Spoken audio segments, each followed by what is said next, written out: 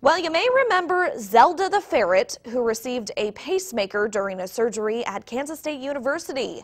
Now, veterinarians at K-State gave her the thumbs up yesterday regarding her health. The swelling of her heart has gone down, and she is doing so much better after the installation of the pacemaker. Zelda had a blockage in her heart, which caused a low heartbeat and a lack of energy. This was a first for K-State to implant a pacemaker in a ferret.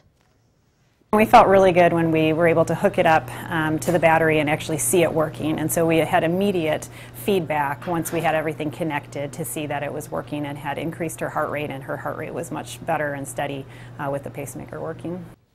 Zelda's owner tweeted yesterday saying Zelda's tests were all good. Her heart is normal size again, and some adjustments to ferret pacemakers can stop all meds thanks to Kansas State veterinarian medicine.